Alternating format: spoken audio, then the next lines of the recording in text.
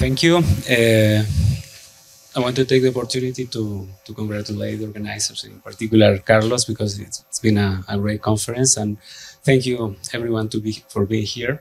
So now I'm going to talk about this project about estimating the Human Development Index at very high resolution using satellite images. This is a project that we are doing with colleagues from different centers, but this is mostly around the Global Policy Lab in UC Berkeley. So probably all of you are familiar with the Human Development Index, but I think it's important to maybe remind you about what this is about. Well, it's a multidimensional indicator of capabilities. It captures the health measured using life expectancy at birth. It captures education, measuring the expected years of schooling that is associated with achievements from kids. Also mean years of schooling, reflecting the education level of adults, and also a decent standard of living, which is captured using the GNI per capita. So I'm not going to go into the definition, but you just need to get the general idea. And this is probably the main indicator to assess multidimensional development that we have. It's very popular. And it was designed to measure things at the country level. Now, we release every year the country estimates, and I have to stress that this is a very political thing. We are part of the UN, and this index is used to eventually rank countries that are, the member state.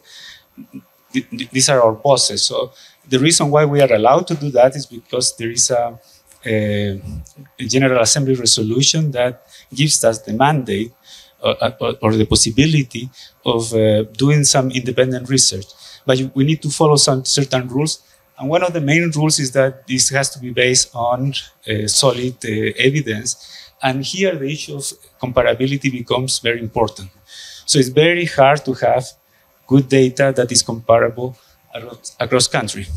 So this means that in general, we have faced many years restrictions in order to advance towards to more disaggregated level of data. There are many experiences of countries that they have the freedom to develop their own Human Development Index, but we don't have a comprehensive measure across country.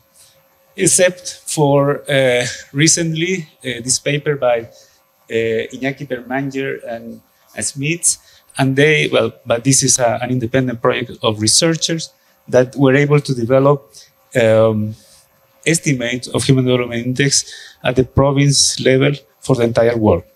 So the question that we try to answer is whether we can use satellite images to make predictions about development indicators in a consistent way. Why this becomes important for us? First, because now we have a lot of new information that is available that we can use, and there is a lot of evidence that this can be done. And second, and this is important for our purposes, is that this data follows certain standards. So it gives us the opportunity to measure things in a way that cannot be questioned, and also that will allow us to make progress in tracking what is happening with development at a very granular level. Sorry. So this is a very broad agenda, but here I'm going to concentrate only on the emphasis on the HDI, and I have to emphasize that this is experimental, and so far we are not sharing the data, but I think it's just to open a conversation. This is not official, and we can do many things, and we are going to be talking today about downscaling. So what is downscaling is that eventually we have data at the country level, and how we go from that to provincial level, and how we go to that to municipal level. So, and just to give you an idea of how this works, we have well, 193 member states, but typically we publish information, at least for this project, we have data for 189 countries. In terms of provinces, we are working with 1,700 units. And if we go to municipalities, we can eventually cover more than 60,000 units. So the methodology, I will try to make things simple, because actually the methodology is not very complicated. It takes, in a very flexible way, satellite data using daytime images. We also complement this with something that has been tried before quite a bit, which is nighttime lights. But the main innovation is here. And what happens is that we have images that, through a process that is based on some algorithms of random convolutional features, that captures some of the principles of convolutional neural networks, but in a much simpler way. So we transform an image in a vector of numbers. We don't know the meaning of those numbers, but it's just a vector of 4,000 numbers for each image. So then we have information nested there, and then we use that information in order to understand something. In this case, the Human Development Index, that if for a certain area we have a value of the Human Development Index, we can train the model to understand what of the features that are coming from here are relevant to predict the Human Development Index, and we find the coefficients. In order to do that, we cannot use a very simple OLS regression. We use REACH, which allow us to reduce, in practice, the number of active coefficients. So now the results.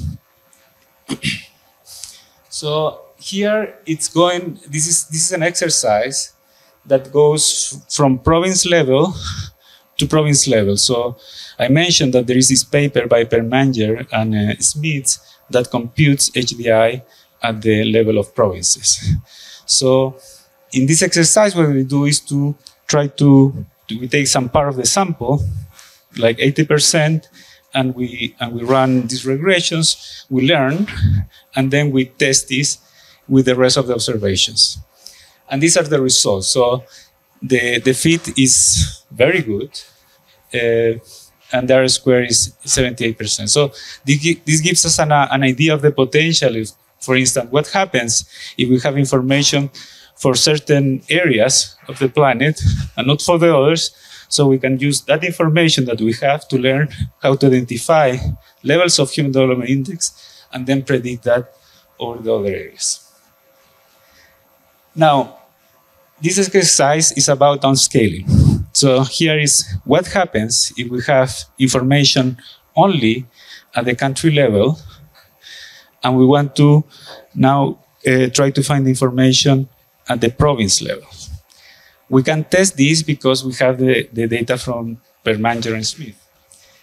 So here what we do is first run a model that it's a model in differences that captures the within country differences of the different provinces. And then using the country level, we recover the final number. And the results are very impressive. So you can see, so these are the final results. And we have that the fit is excellent with an R-square of 96%.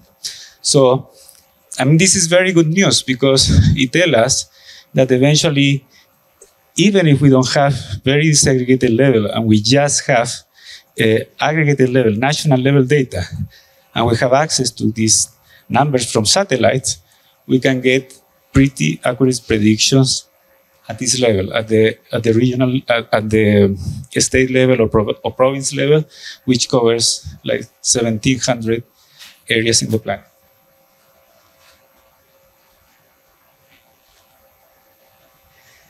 Now,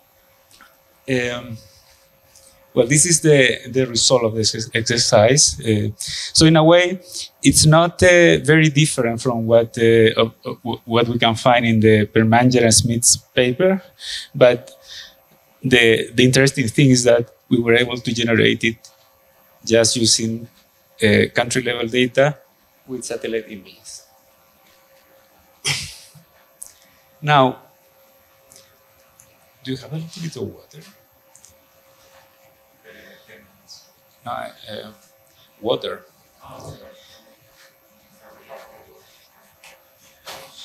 Sorry.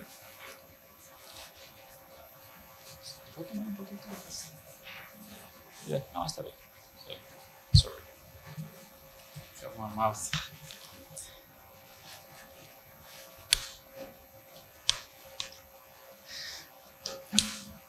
So now, but the question is, can we move to the next level? Can we go from province level to municipality level? The problem we have is that we don't have information of the HDI at the province level that we can use in order to actually test the validity of the exercise. However, we have other variables for which we can identify the values at the municipal level. So one of them is night lights, because precisely this is something that has been used as a proxy of development. And we can see that if we do this exercise, jumping from province level to municipal level, the fit is very good and is 78%. So it's not as good as in the other case, but it is still very, very good. We also have information about the International Well Index. Sorry.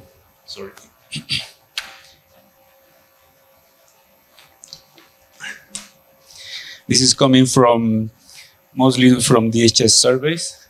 And also, we can, using the same procedure, find a very good fit with an R-square of 0.75, which is, again, not as good as the 96% we found before, but very good.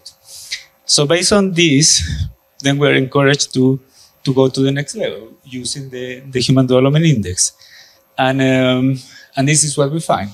So these are estimates of the Human Development Index that jump from the province level to the municipal level using satellite data, and these are over 60,000 small areas. So I think we're sorry.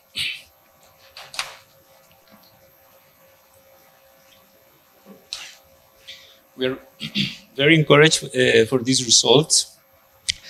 Now let's try to connect this with so why we are doing this. Well, it's going to be very important in order to improve policy making. So this is just an exercise of what we are gaining by doing this exercise. Here we have quintiles based on municipality level HDI. And here we have the bars reflecting the previous classification, the quintiles, just taking into account provinces. And we can see how we can uncover things that are hidden if we just use the province level exercise. For instance, here we have that 17% of the population are labeled using province level information in the third quintile, while in fact they are part of the top of the distribution. And of course, we can improve targeting in the other part of the distribution.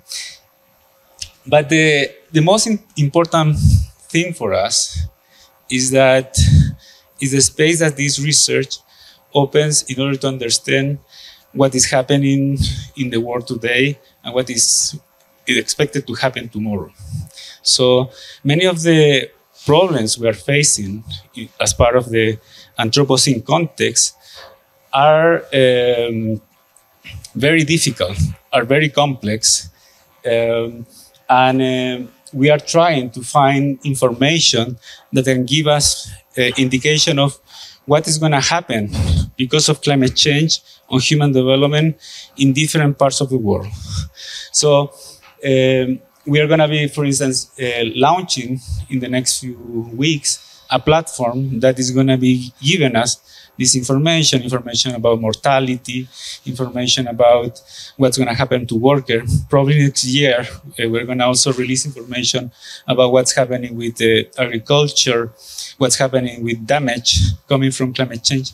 So, and all of this information is going to come in a very granular way. So I think we're going to need some tools in order to make sense of this information and use it and cross this information with other variables.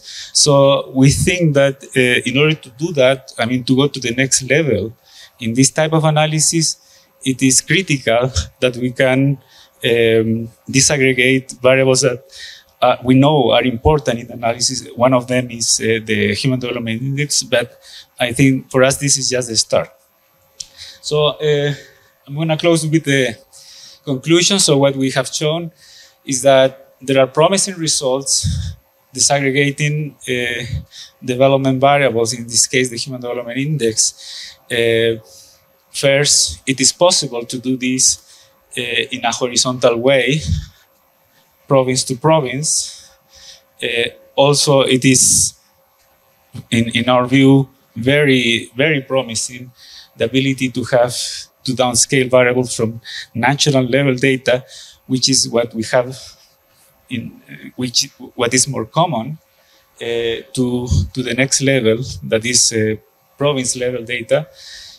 And also we see that there is a very interesting space to go to the next level. We are still doing more research on this to get a good validation, but I think we are on track on that.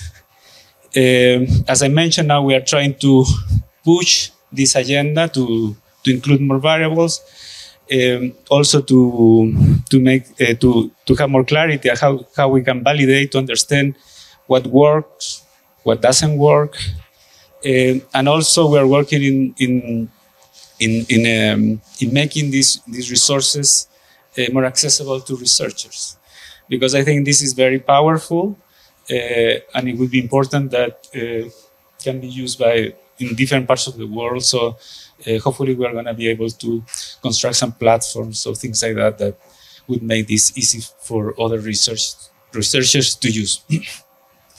And of course, this is very important for a better formulation of policies and also for pushing the next generation of research.